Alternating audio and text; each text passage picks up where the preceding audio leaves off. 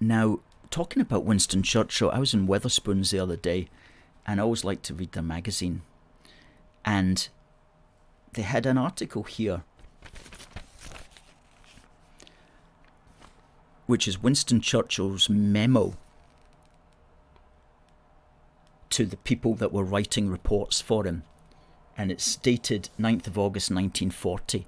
And he talks about the importance of concision when writing. And I'm just going to quote one or two things here, because I've read this before. I read this many, many years ago, and it really stuck with me, because concision is absolutely where it's at. Concision means the quality of being short and clear and expressing what needs to be said without unnecessary words. And we'd like to think that we do that at A Force for Good in our magazines and in our books, and also on our program. And he says brevity.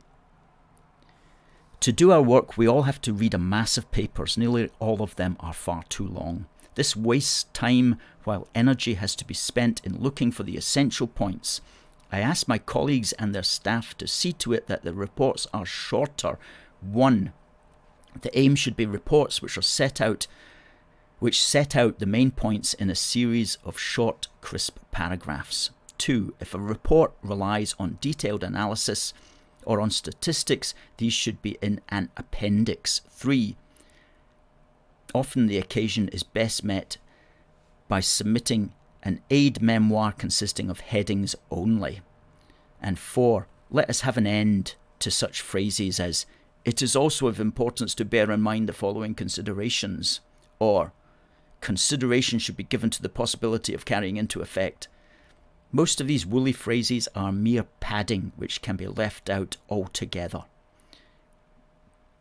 Reports drawn up on the lines I propose may seem rough as compared with the flat surface of official jargon, but the saving in time will be great, while the discipline of setting out the real points concisely will prove an aid to clearer thinking.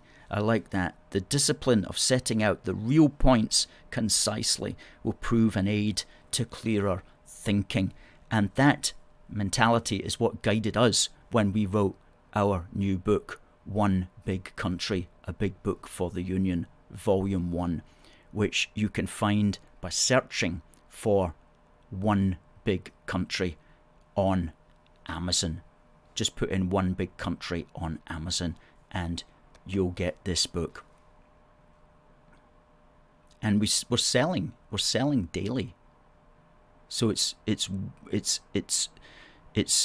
being appreciated. And if you've bought a copy, please do consider writing a review as well for us, because the Nats come in and they write all these fake reviews, which can sometimes be quite amusing in their ridiculousness, but we want to get the real reviews in there. So if you've bought a copy, you can go in and leave a positive review and tell us what you think about it. One Big Country. Search Amazon for that.